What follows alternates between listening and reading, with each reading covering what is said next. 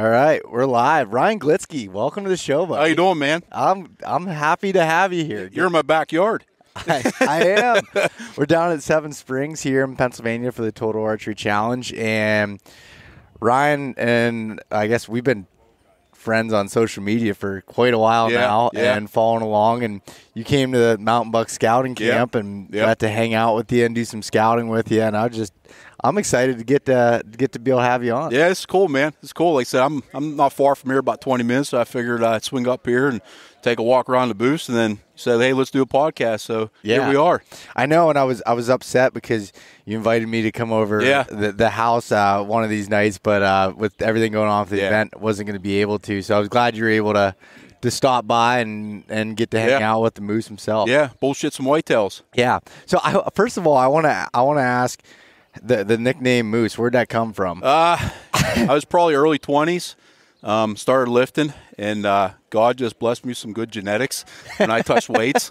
And somebody called me that, and it just stuck for me for the last couple of decades. You know, this was my weight training and all that stuff. It just stuck. So that's what I go by now. Yeah, and you love working out and weight training and everything, and I love working out too, and so talk a little bit about that part, I guess, of your background. You know what, I've been doing it for, I think I was 22, 23 when I started, and at a time it was all about how much you could lift, how big you could get, you know what I mean? And over the last couple of years, I'm getting old.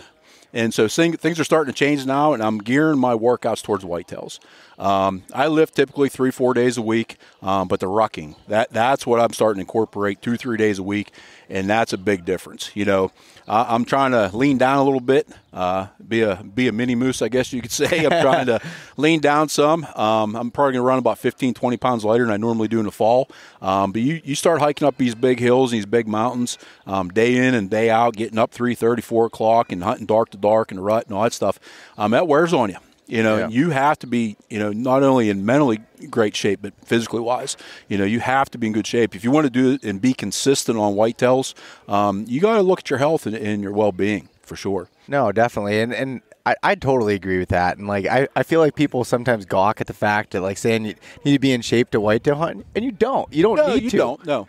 But I can tell you one thing, it'll help a hell of a lot. Like you said, when you know how it is. It's November 4th, 5th, 6th, 7th. You've already been a stand 8-9 days in a row, dark to dark.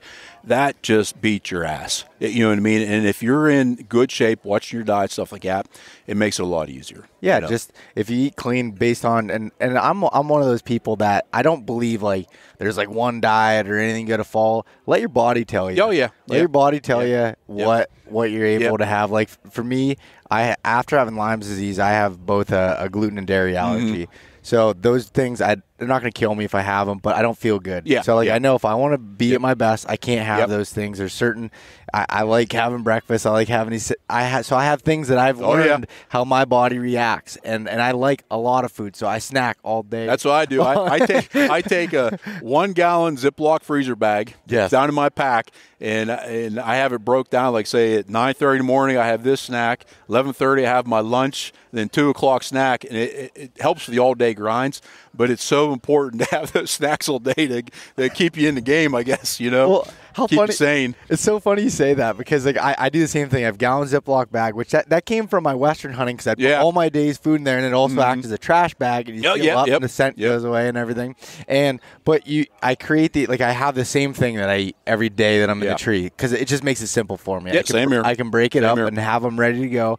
And you put these milestones. Sometimes I don't make it to the milestone, say like the 9 o'clock break. Yeah. Sometimes it's 8:15, and I need that bar to keep me going. Yeah. And a big thing, me too, is try to stay away from the sugars. Those little Debbie Cake stuff. I may have a treat in there during the day, but I try to eat, keep my fats up and my carbs, but I try to eat somewhat healthy. Because you get a sugar kick, you're going to crash, and then 10:15 in the morning when he comes cruising through, you're not paying attention, and you're going to be in trouble. You got to stay on your A game the whole time. So what are your favorite snack? What do you take into the tree with you? Trying to think back, see what I have. I mean, for lunch, it's always a bagel sandwich, just with salami and cheese, something basic there. I use a couple sports like the wilderness athlete, stuff like that to keep me going through the day. I do a little bit of that, 5-hour energy.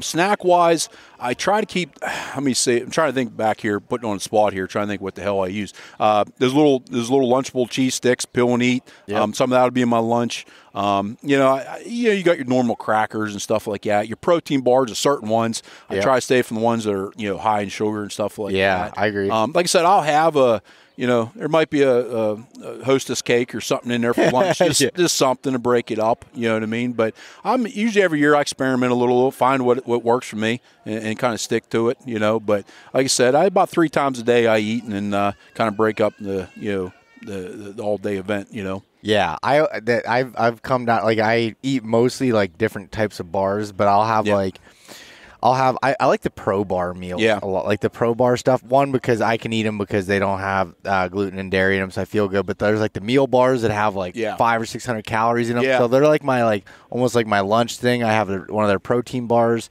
and then I'll have Heather's Choice makes these little packaroons. Yeah, those things are super good, little coconut cookies, and I'll have those, and they're high in fats and stuff, and I do well with high fat, high protein type stuff. That's what I try to deal with. And so I have those in there. I always have like a little trail mix thing that has a little more sugar in it, but it's kind of that little treat thing that I like to have.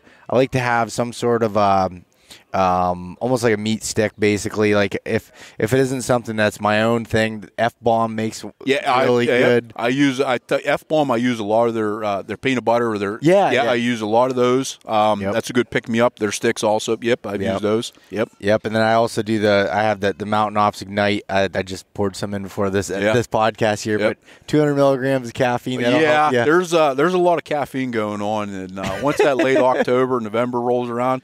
It's bad. A scary amount. It's scary. You start the morning off coffee. You're drinking something on the way in, and then mid-morning, midday, and mid-afternoon seems like you're polishing something off there, to keep you going. So it's funny. It's funny we got into this topic because a while ago I got a question from somebody that I asked about what they wanted to hear on the podcast. Like, I want to hear what kind of snacks you take. He's like, what? Like something different that's not, what you typically talk about tactic. It's like those Belvitas, I think they're called. They have different snacks. Like there's all kind of stuff I've tried around, It's part of the addiction. You know what I mean? You got to eat. You got to eat. I don't know how people don't eat. Oh, I hear guys that take just like a bar or a thing of water with them all day. I'd die. I'd be done by 10 o'clock. No way. There's no way. No way. I like to eat. I need to help myself as much as I can. I need to stay warm in the tree as best I can. Yeah. Stay dry. I need to be fed well. And I need to have water and caffeine. Yeah. And if you can do that, I can stick around. I mean, as hard ass as I proclaim to be, I can be a bitch too. A little bitch up here if I don't have what I want. It's funny. And the other thing you said back a little while ago about your lifting regimen and trying to lift as much as you can. I was never trying to I was big into lifting in college, and all my buddies were. I never was trying to be like the biggest guy out there or anything. But what I wanted to do was I had an old book, a log of my dad's weightlifting records that he did in college, and whatever he had, like his max bench, his max this, like my goal was to beat that. And then I remember I beat his bench press record that he had, record with himself, his personal best, in college. And then I ended up with tendonitis in both my shoulders and all this stuff. And I went away from the heavy stuff for the most part. I still like like deadlift and squat, and then I do all of those movements still, just not at the weights that I was trying to. I've always lifted heavy for, like I said, about 2 decades, and I blew my tricep out last year, and that was kind of like time to put the heavy stuff down and change my workout, I'm getting too old for that shit. Time to change it up a little bit. No, I hear you there. And rucking is such a good tool. Like I used to run a lot, and I still like running sometimes, but rucking is so applicable to what we do. And it's not as bad on your knees. You don't need to throw a ridiculous amount of weight in there. I'll throw 30 pounds in there. That's what I do. About 30 to 40 is most I do usually. Yep. I have a pack that's sitting behind you right now with 30-pound sand pack. That's what I put in mine. And then it ends up after the pack weight and your water and snacks, whatever you got in there. You end up about 40 pounds. So I figure, every Saturday I'm in the woods, and I figure that counts as rucking with my pack and everything on. And then usually, like I said, during the week 2 or 3 times. And it is such a benefit. I think you were the first one I heard about it. And I kind of Googled it. What the hell is rucking? You know what I mean? And then I started getting into more, and I started trying it, and I fell in love with it. You just get a full body workout, the cardiovascular, everything with it. It all applies to what we do. Yeah, you got your back involved. You got your core. You keep. I'm sore next day. Your legs, your hip flexors, all those different things, and it helps. Like, and the whole thing with me too with working out, not even from the physical aspect, but the mental aspect of getting up every single day to go into that tree during the rut and make it happen where I get up every morning to work out, and that's like my discipline. Yes. So then it's not out of the ordinary when you have to do it. Yeah, like I said, a lot of this comes down to that mental game, and then you learn a lot of it in the off season like that. Because when it comes down to it, that's what separates the guys that are consistent. Is that mental game. They've built the physical part of it, but leads into your mental aspect of it too. You know what I mean? You have to be mentally strong to do this consistently. Yeah, I totally agree, and just like and you can do it without adding any extra time, like you said, using rucking while you're scouting. Yeah, you're huge on putting boots on the ground all the time. Yeah, all year. I'm big in the postseason, but even the summer, hanging cameras. And I'm not a big fan of summer scouting, you know what I mean? But I do it. I wander off all the time, you know what I mean, and get into stuff. But yeah, boots on the ground, and that's what I figured Saturday is just another day of training too. Yeah. With the pack on your back. No, definitely. So do you actually, before I get to the next thing, I want to go back a little bit. Have you always been like this ingrained in whitetails, or when did that click for you? I mean, I started my dad took me out when I was 14, just like all of us, you know what I mean, went out there rifle hunting the first day, stuff like that. And I was actually really big into fishing, like 9, 10, 11, 12. I loved fishing. There was a lake near my house. So I had what passion now I had for fish for a few years. And then my dad took me out when I was 14, and be honest, I killed a doe the first year, and I was hooked. And every year, I told myself it can't get worse. It gets worse. I thank God for my wife. You know what I mean? She supports me, but every time I don't think I can have any more of a passion for this, it doubles. I swear, every year it's horrible. Yeah. It's bad. I love hearing, because you can hear it. You can hear it in your voice. I talk to people like you. I talk to people like Johnny Stewart. Oh yeah, Greg Glitsky. Like all you guys. When you talk to them, you get fired up as you start talking about. Oh yeah, get me going, man. I'm ready to get in the tree. Let's go. Yeah. Yep. And I love the scouting part of it. Honestly, probably more than sitting in a tree. I've said this before on podcasts. We're all chasing the top of that mountain with the walk up on whatever you're happy with. Yeah. You know what I mean? I don't care if it's a doe or buck or whatever it is. But for me, that next notch down is especially postseason scouting. I love scouting the postseason. I can't wait for next year to scout. And I enjoy going out now too. I like doing it all year. It just sucks when it's 9 degrees and bugs, a little bit. But it's part of the game. It's part of it. But man, I love especially postseason. I mean, there's walking up on that big buck you've been chasing, and then there's right below it's that scouting. I absolutely love the postseason. It's so much. I could tell people it's almost like walking up on a good buck, because you find that hot spot like that. You put so many miles in, you walk up on that golden ticket. It's like, shit, you know it. You do this long enough, and I get so fired up. And you visualize it, and you just get that feeling and that moment. Yep. And it's one of those things, like when you find those like hot spots, like when you're out scouting.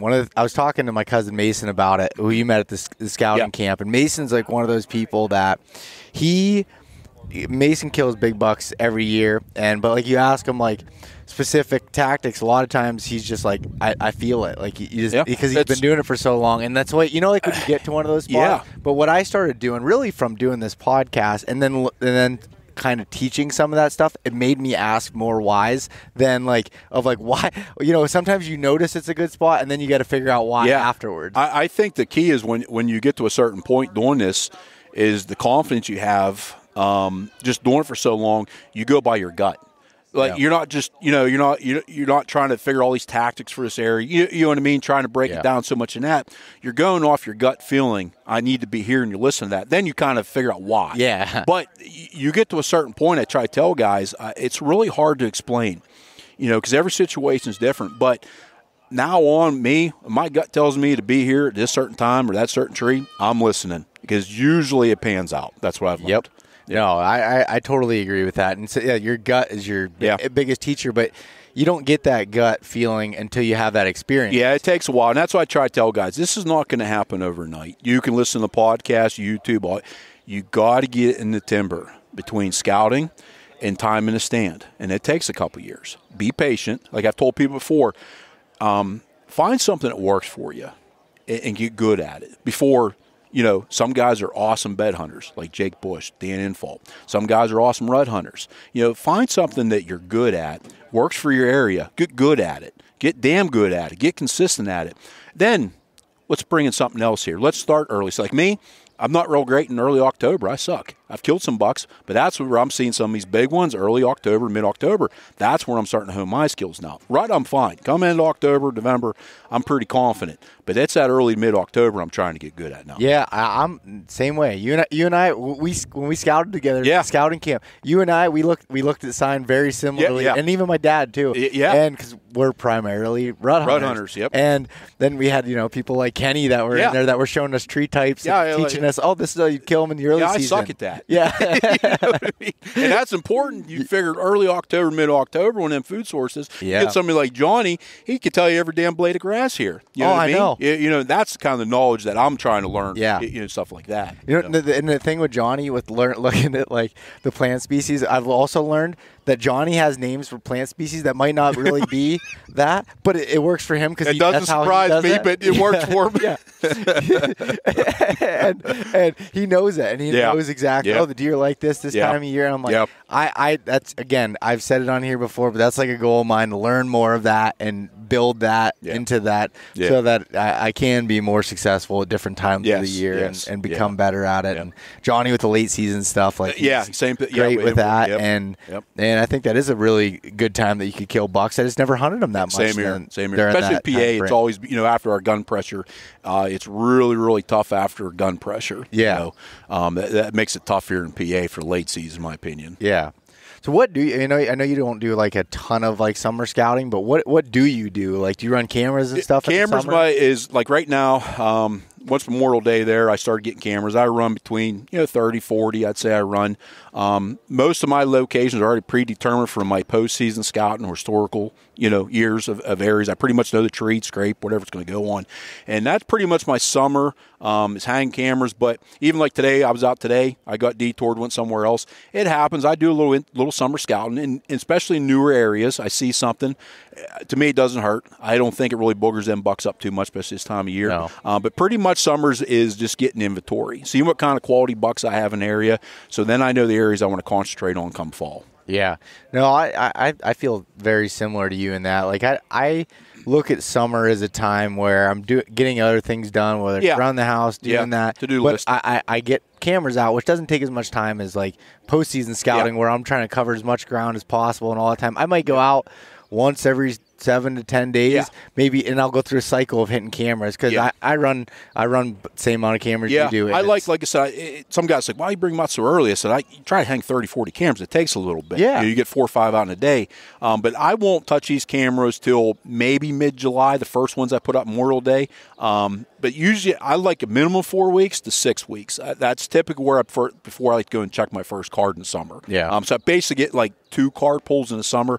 End of August is begins September. Labor Day is typically my last before that fall kind of transition. That shit. Kind of know what we got in the area a little bit. How are you running your cameras in the summertime? I run mine on video mode. I very rare I run picture anymore. Let's the cell cam, of course, but I don't run many cell cams in the summer. Cell cam, I prefer an SD video. That's overall, if you give me a choice, that's what I want. But I run 30-second videos with a 20-second delay.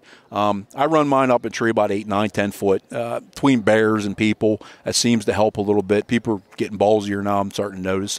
One thing with that, too, I've noticed is I couldn't even tell you last time I've had a deer react to one of my cameras being up in a tree like that. Mm-hmm. Them bucks don't seem to really pay attention to being up elevated. But that's pretty much what I do. And I pretty much strictly scrapes. I used to run some mineral licks. I talked about this last week on my Instagram story.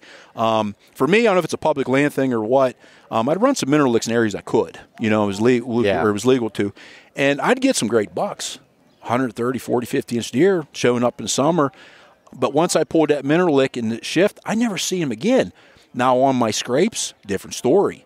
a vast majority of them bucks I'd still see. So this year I've actually come off some of these food sources where I typically put a mineral lick, and some of these scrapes, that's where I'm starting to run these cameras, and I wouldn't classify them as a testosterone-driven scrape, even though they're hitting a rut, or a primary community-type scrape.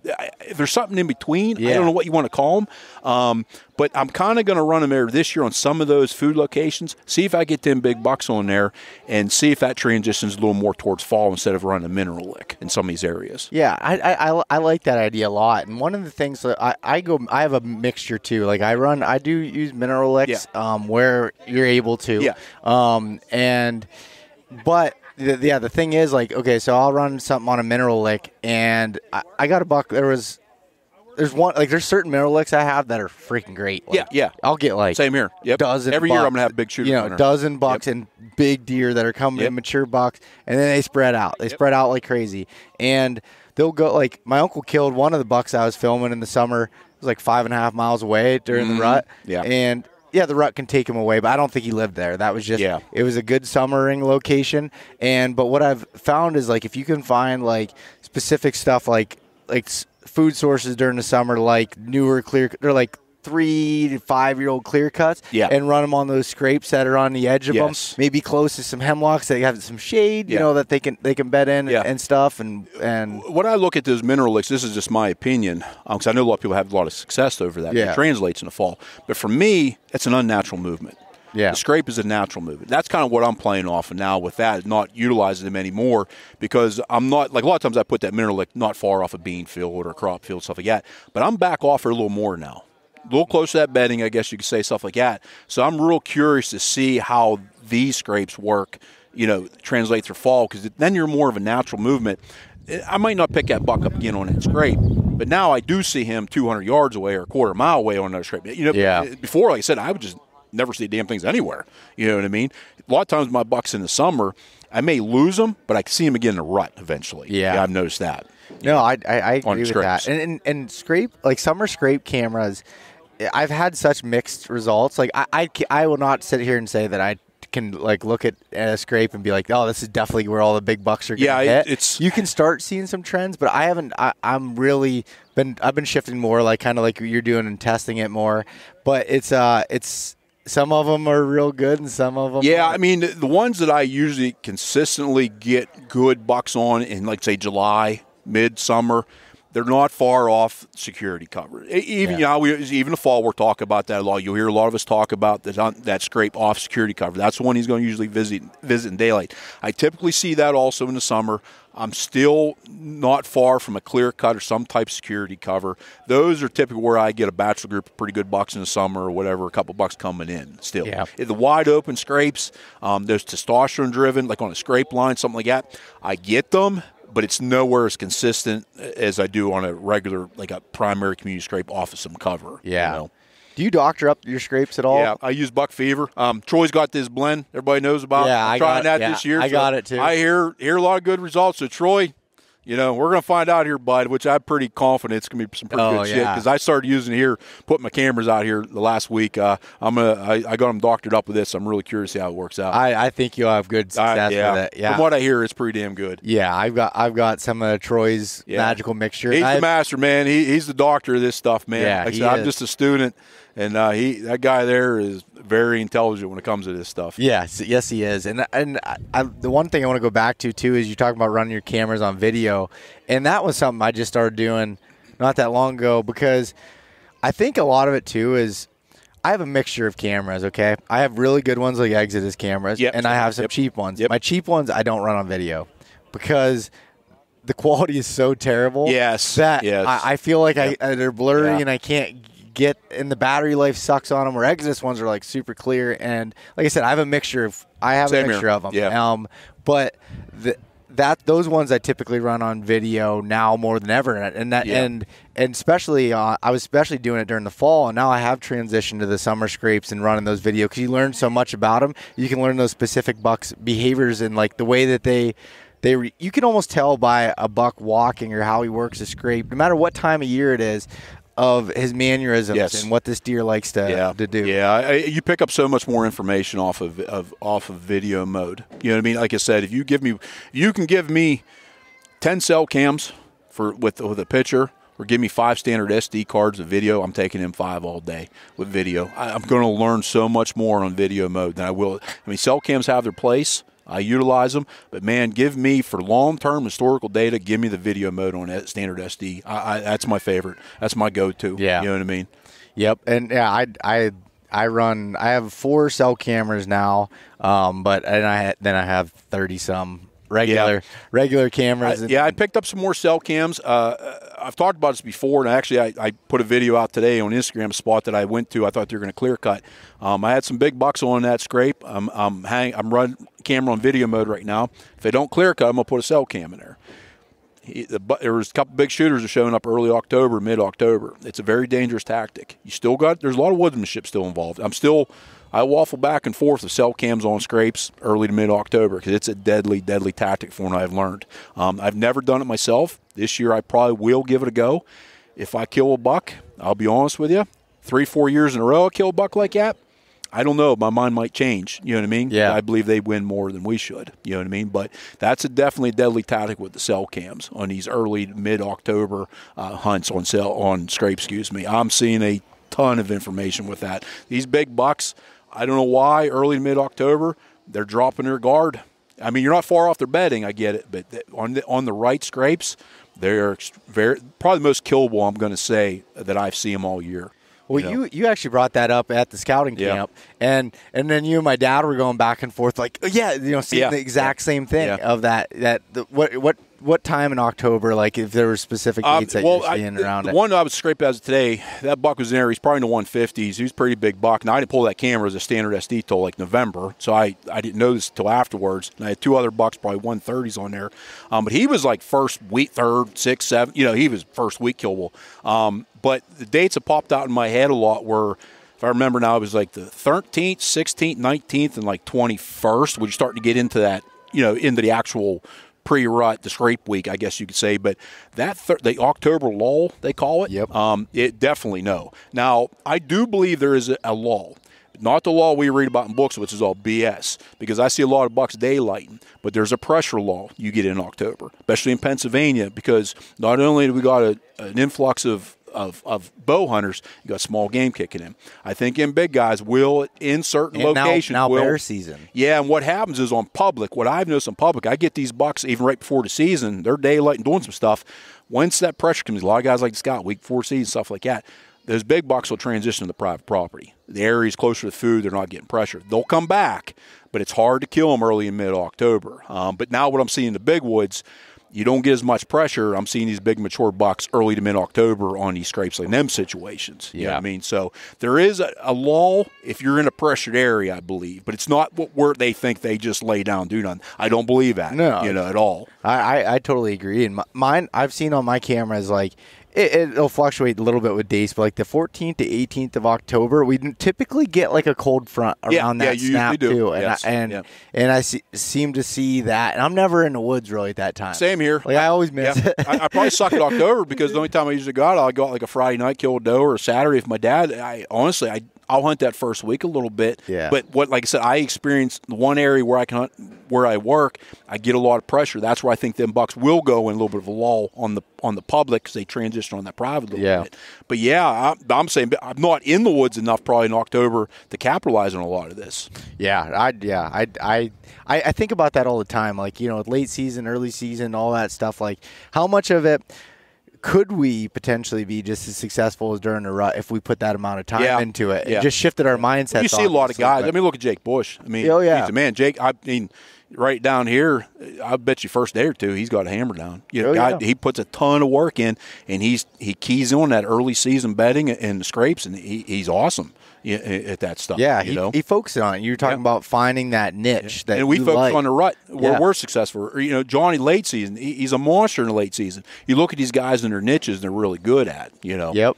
That's exactly right. It's like, you find those niches because it's difficult to be good at everything. Yeah, you can't. That's why I said you master one thing before you take the next class. Yeah. You know what I mean? Yeah. Yeah, I totally agree with that mindset and thinking about it, and you can get too, and like even with scouting, I'm not good at having like looking at things from all these different avenues. Like when I go in and I'm like, all right, I'm looking at scrapes. I'm looking at where the does are bedding. I'm looking at this. I'm looking at this rut type mindset. It's so much easier for me to scout and get real information from it than as if I'm trying to take in all these. Well, maybe in late season they get pressured in here or they do that. And some of it I just learned from even having my cameras out. Like I found a spot.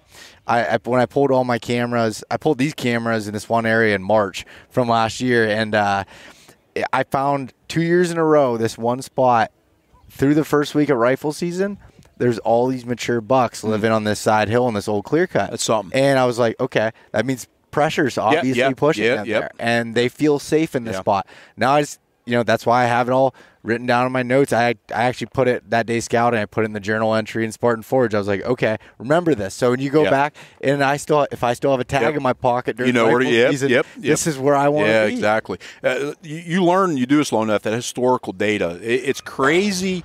It's crazy how they, almost to the day. Like I remember Chad with Exodus and them guys when they started talking about the historical data on them cameras, them bucks basically showing up to the day, and I see it. It's crazy in areas. And like even what I key on too, one area hunt I've been pretty consistent at is I'm a big believer once end of October, November, and these does start popping, you'll learn certain family groups of does will come in a certain time of year. Mm-hmm. You get 3 or 4 of those in your back pocket, you kind of know where to start bouncing around if you have all the conditions right, and you can be very consistent every year doing it. Yeah, and how important is that, and how small of a detail, and actually Jeff Helm, who I just had on the podcast before you got in here, was recording with him. He called it, I like the method he called it, thin threads between the successful and non-successful. Oh, yeah. It's that little tiny thing that you can do right that makes a difference, and that's one of those things is paying attention to that. Yeah, it's details that kill. You know what I mean? We talked off camera, and I said the big thing is confidence.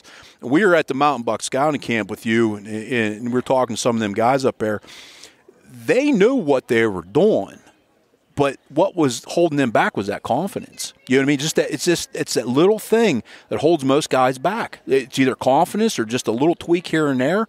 It's something they got in the habit of doing that's hurting them. A lot of guys know what they're doing. They can't take that next step because they're just not confident. Yeah, and it's and having that confidence comes from experience of having one of those good encounters or anything to do it, because it is difficult. Like I sometimes I lack confidence in areas that I don't have history with, and I'm sitting there 3 days and I don't see a deer. But there's other areas that I know well from experience that even if I don't see deer for 3 days, I'm still in a good spot for this time of the year. And you got and paying attention to that. And the doe group thing is another thing I think people should really write down. It's like, you see something or an area gets hot and there's a specific group, like I'm thinking of it in my mind as one spot where there's always 4 does that bed in this one little area, and right around Halloween, one of those does comes in, and it's like it brings in all the bucks from the area. I see it. It lasts for like 2 or 3 days, and then it changes. Yeah, I've seen it consistently over years in certain areas. It pretty much, you can set your watch to it that a couple does are going to start coming to heat, and you get that first doe or two, end of October, you can have some fun. You're going to draw a lot of big bucks in. Yeah, you totally can. Yep. I'll never forget that time in 2020. I was on the ground, and I was working my way up towards that doe group. And at this time, I didn't know this is the first year hunting this area. And I knew these does always bedded there because I'd bump them sometimes. And I was walking up to it after I'd sat all morning and moving up, and all of a sudden, I think I grunted, and I hit the bleak can, and I heard some crashing, and this doe comes running right at me, and there's a spike, a 4-point, and then the buck I was hunting, running right, like tongues hanging out, chasing that doe around, and then I didn't get the shot opportunity that I wanted, and I went and sat up hunting that doe group the next few days. The 3 does were back there, the younger ones that were there. Mama was being locked down with that big boy. You know that. Yeah. That's what was happening there. Yeah. Just missed it. Yep. That's exactly right. But no, your discussion about confidence is just so big. You hear all the guys that are successful in doing it. And the important thing to note, and we all talked about this at the end of the scouting camp, was any one of us that were up there that had consistent success every year, 99.5% of the time we're in the woods, we're failing like everybody else. We talked about that. I'm telling you, I get my ass kicked every single day, all season. Just it comes together for that 5, 15 second, whatever it is, window. It's just That's where just putting the time in the tree, having confidence in your ability comes into play. But trust me, there's days I told people before, I said, me and Jesus have a lot of talks in the morning walking the street, because it gets tough. You know what I mean? But it's our passion when we do it, but it's hard. And you got to overcome that. You know what I mean? You understand? It's hard just for us.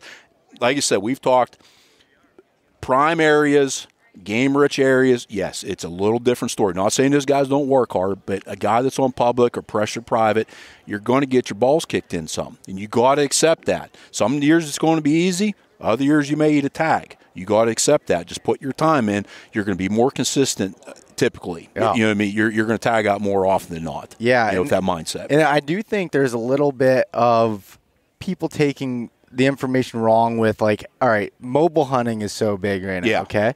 And depending on where you're at, bouncing around all the time isn't always the best tactic. Yes. How do you think about that? There is a time and a place. Like, this is how I break down my year. Postseason scouting. You're getting all that information, years past historical data. You're going to run your cameras in the summer. You're going to see what kind of quality of bucks you have. Your cameras are going to transition to your fall. You're going to get your bucks hard horn out. You're going to start putting a game plan together. Utilize that off your postseason scouting. Now your in-season scouting comes into play. All those puzzle pieces come together, your postseason, your trail camera data, your in-season scouting, you know where to be. Now you go in there and put your time in and kill. That's how that's the key to it. That's what you got to do. And you can be too mobile where if you don't have the confidence in your postseason, your trail cam data, or your in-season scouting, you're going to get yourself in trouble. Especially in the big woods mountains, I'm a big believer. Farm country, you can get away with it a little bit more because there's more deer there in general. You know what I mean? More target-rich environment. But I notice in the big woods mountains, you start chasing around, bouncing around. Not saying you're not going to kill, but even hunting hot sign, you start doing that every day. You can start chasing your tail a little bit and not fill your tag. Yeah, you know what I mean. I'm a big believer. Typically, I'll look at mine and say, I'll come back from a hire this year. If I tag out there that last week of October, first part of November, I'll come back, say I still have a PA tag. I get 12 days to hunt. I don't want to be in 12 different stands.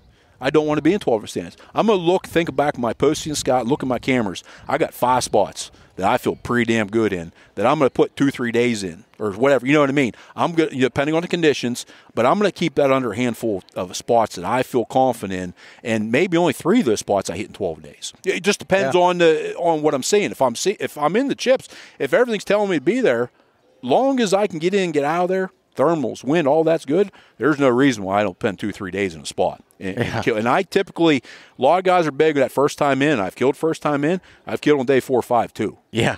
So you got to tell you can chase your tail a little bit and bounce too much, in my opinion, in certain situations. Yeah. I'm big on the kill tree. That's my opinion. I scout a ton. Over the years, it takes a lot of years, decades, to get these, eventually log enough spots like that. It might not be the same tree I consider a kill tree, but it's pretty damn close to that spot that I can go in and consistently kill them bucks end of October, in November, in these certain areas. You know what I mean? Give me a handful of those spots, and I'll consistently kill every year in any state. You know? No, I think that's really valuable information, and being able to identify those spots and picking that right tree, because one time you can find a really good spot, but if you don't set up correctly in it or have the right tree, how do you? All right, so say you find a good spot that you want to set up in. How long does it take you, first of all, to pick a tree? Postseason scouting, it'll take me a little bit because you're starting to break down your thermals, your winds, and your access now. I think for me in the rut is I will be aggressive. I'm going to say I'm going to hunt a wind direction blown to that creek crossing or right into that bedding area. I like to find something where there's a lot of things coming together, a hub. Yep. You know what I mean? 3, 4, 5 different terrain features, different habitats. Maybe there's a big primary scrape there, which a lot of times there is. But I can just hunt that. I might be able to hunt that same spot in 2, 3 different trees depending on the conditions. That's a spot that I'm looking keying in on. I'll take my time. I can hunt these 2, 3 spots on a couple of different wind directions. Those are the spots that you go in there one day, you need a west wind. Okay, you're northwest. I'm going to eliminate this, but I got 4 other factors that are in my favor. I'm going to gamble there in the rut. Yeah. You know what I mean? I'm going to take that all day like that. I might give up a little bit, and it does bust. It has happened. He's come down there. It happens, But I've seen, yes, those bucks will use the wind, and I've seen it where they don't. It just depends. You know what I mean? Yeah. Depends on the buck. They're all different. They are all different. I talked to Mike Perry on the podcast before, and he sees a lot of bucks, run with the tailwind. Yep. And I've doing seen that. it. And you see, and so there's not like this perfect scenario that they do all the time there. And being able to find, those trees where you bounce around. And I feel like most of the time when you're in a big woods setting specifically where there's not a ton of deer, that you can get away with hunting that tree so much more that area than you typically. In the farm country. Yeah, than you can in those I've done areas. it in the farm country. You know what I mean? There's certain, like if I'm hunting that hubs type area, even in like area I grew up, it's kind of a mixture of farm, hill country, even a little bit of big woods. It's a bigger section, but the spot where I've killed 4 of my last 5 PA bucks, it's the same damn tree, and to be honest with you, it's just a big hub. I know I can go in there on multiple wind directions, hunt it multiple days. I'm going to kill. I'll get a couple. I don't have a camera like set right on that spot, off that on some scrapes. I get a couple shooters in there. I just got to put time in. I'm going to kill them. That's what happens in areas like that. Once I get that history built up in those hubs, they're deadly. I mean, that's a go-to for me in a rut in those situations. So when you said 4 out of the 5 last, your last bucks out of the same tree, what was it around the same time? They changed. I've killed. This one was October 27th of past year. He was in there bumping does, or looking for does, bumping them out of beds. She wasn't ready, but she still got him in trouble. The other times they've either been on, November. Say, I can't try and recall the dates, November 6th, November 12th. I've killed them anywhere from last week, October, through the first 2 weeks or whatever in November till our season goes out. I've killed them in different time frames over the years. You know what I mean? And it's just you find locations. They're hard to find. If you can find them, and if you're not, I'm not after a particular buck per se. I'm after a quality. There's 3 or 4 solid. Okay, I'll kill either one of these. That's all I'm looking for. One of them are coming through here in the next 3 days. That's how I hunt. Yeah. You know what I mean? Maybe eventually I'll go to where I'm hunting a certain buck. I just I don't have that mindset yet for that. I'm just happy to kill a good buck every year. Same. I hear you. Yeah. And okay, so with that spot, what do you think? Like you're talking about it being the hub, and there's multiple travel corridors and terrain. But what does that look like as far as what's the terrain look like in that spot? And then we'll go in like vegetation. Basically, you're basically sitting in between multiple doe bedding areas in general. I believe there's doe bed. I think all deer bedding areas. That's kind of my opinion with that. But there's a very large creek bottom that's a bedding area. There's a ridge. It's actually on some property. It's thick, and they basically cruise back and forth. There's actually a steep cliff side there, and a couple of draws on either side of that. And it's basically I'm sitting in the middle of the X, and they come up that draw, and then bucks will just cruise that looking for them does all day. I mean, to be honest with you, the best times for me is midday in there. I see a ton of action midday. But basically, you're just in the middle of an intersection. You know what I mean? There's I don't know how many trails, 6, 7, 8, however many trails are in there, but it's just basically you're right in the middle of that intersection, that cross. And I got a tree in there, and to be honest with you, I get people walk by me on this trail. There's actually a gas line there. People, I wave to them, they walk by, and I kill 3.5 plus bucks out of there, year-old bucks out of there every year. And the only problem in that area is the quality's not. You get up in some of the mountains there, you start getting in your bigger 140 plus. But you go in there, I kill Saul Pope and young buck, every year, which I'm happy with that. Heck you know what I mean, for PA. But it's just a spot that I've learned over the years. If I put some time in there, I'm probably gonna air something half decent. You know what I mean? I'm be honest with you, I've been pretty successful in that spot. I don't want to kill there anymore because I want to go in the big woods and try it in these mountains. Yeah, I'm getting on some pretty big slobs. Now, be honest with you, 120 some inch 8-point goes by. It's gonna be hard for me to pass up. I'm at heart, I'm a PA boy. You know what I mean? Yeah. When I travel other states, I'll be a little more pickier. But PA, people don't realize it's hard to kill 120-inch deer on pressured area. It 100% is. It is. It gets tough. That's why I try to tell guys, don't get tied up in that social media stuff. Kill what you want to kill. Because, to be honest with you, I've done this a long time, killed a lot of deer.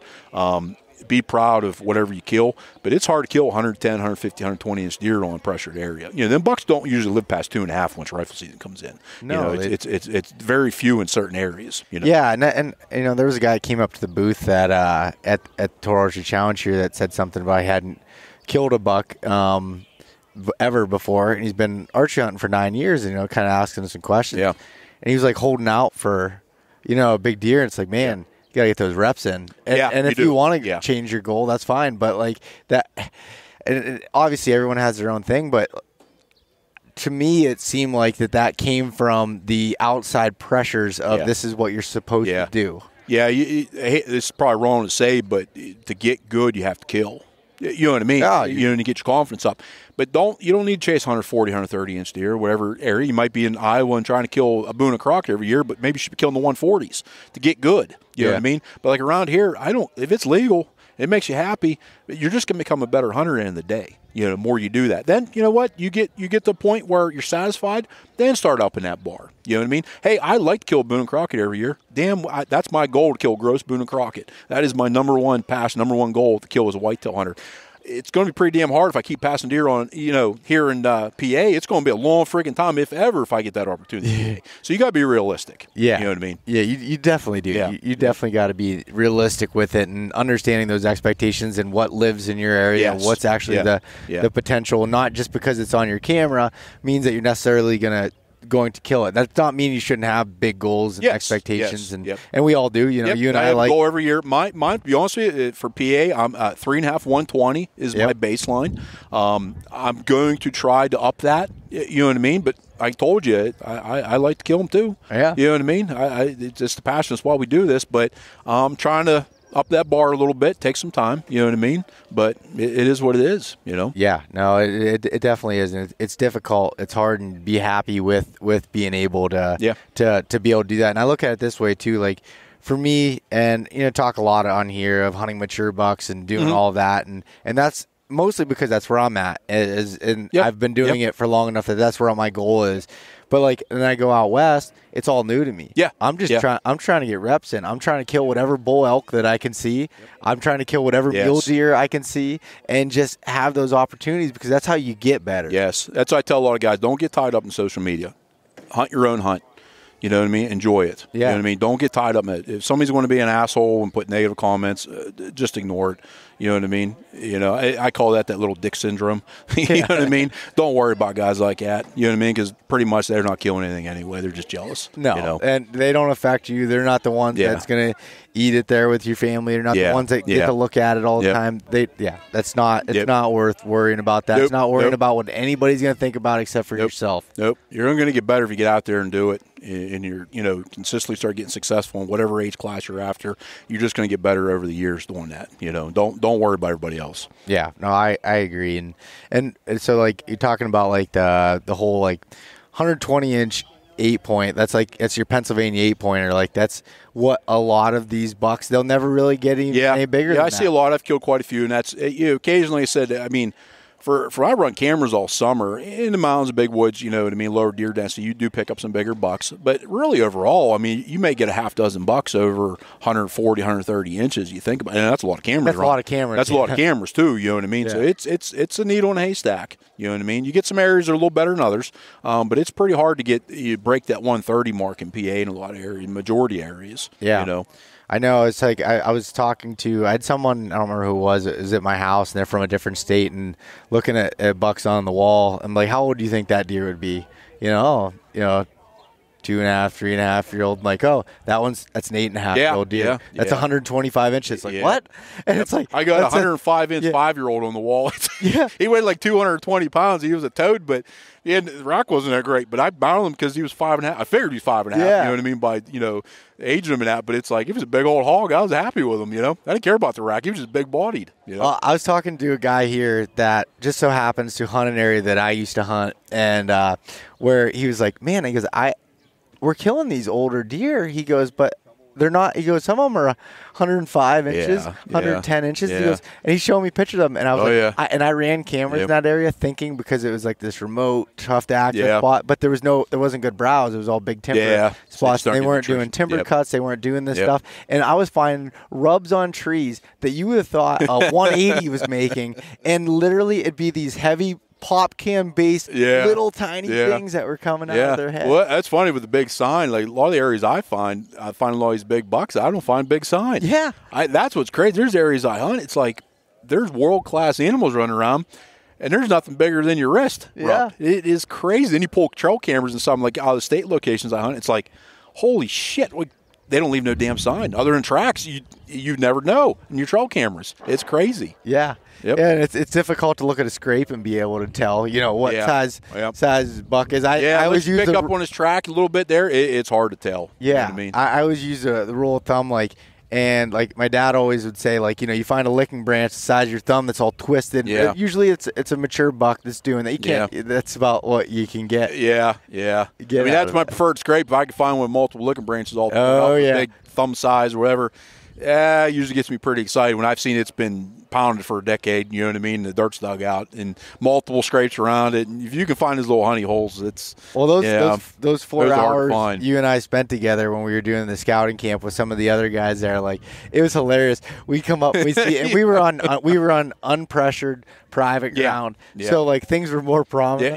But holy cow, we'd find these we'd find 5, 6, 7 licking branches broke, and we're all like getting fired up. I'm telling you, it's bad. It's almost embarrassing sometimes. My poor wife, I feel bad for her. The shit she's got to hear. She hears every detail of the scouting trips, of the hunting, every trail camp. Look at this buck, She just, she supports me, but she smiles and gets you pumped up. But whatever, Yeah.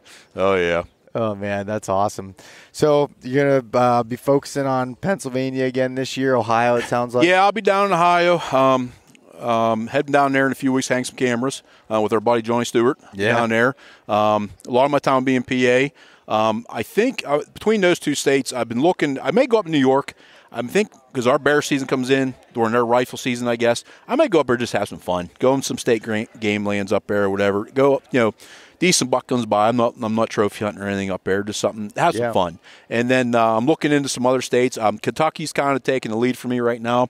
Not maybe this year, but what I want to do is maybe get to at least 4 states a year. So it's maybe like Kentucky, Ohio, PA, and then maybe New York just to go up just a little bit of rifle hunting. You know what I mean? On a downtime in our state. So that's kind of what I'm looking into here right now in the future. I pretty much hunted. I've hunted other states. I've done pretty good in other states, but to be honest with you, over the last decade, I pretty much just hunted PA. I'm 45, and to be honest with you, I want to start killing a couple bucks a year. To be honest, just my goal. Kill a couple good bucks a year. That's kind of my goal where I'm heading right now. I like it. Well, if you want to go up to New York, let me know. I like going up there and playing around. I'm game, man. I actually got a camera. I only left one camera up there, but it's been sitting there. I just thought of it now. I forgot about it. So, I'm planning on maybe like August. I was just going to take a ride up for a day, just get a feel for the land, look at some maps on Spartan Forge, and like, you know what, I'm going to go there with the rifle and see what the hell happens, you know what I mean? Yeah, just have fun with it. Yeah, that's all I do is just have fun like we used to in the good old days, because as much as the passion this is, we do maybe take a little too far sometimes, and it does get stressful, you know what I mean, when you put so much time and effort, and it's a tough season, so sometimes it's nice to take a step back. That's why I like doe hunting, it's fun. You know what I mean? And then maybe something like New York to go up and just relax a little bit, enjoy it. Well, that's what I did last year in New York. And actually, after I dropped that camera off, I remember being like, I don't want to run cameras here. I want to make this a hunt that I can do every year that I don't have cameras. That's kind of what I was looking at. And go and have fun. That's kind of what I was looking at. Just go up and, use a little bit of your woodsmanship. Yeah. You know what I mean? I'll have a Spartan Forge, use that technology there just so I don't get freaking lost. But other than that, just see what I see and go off that gut feeling and see if we can get cracked something. Yeah. That's what I'm going to do. I like it, man. Yeah. Yep.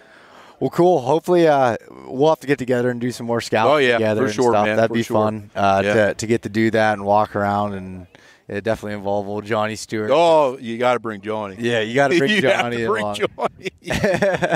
Yeah, he's definitely entertainment. One of the most intelligent whitetail hunters you'll ever get to talk to. But good Lord, is he freaking hilarious when it comes out of his mouth. Yeah.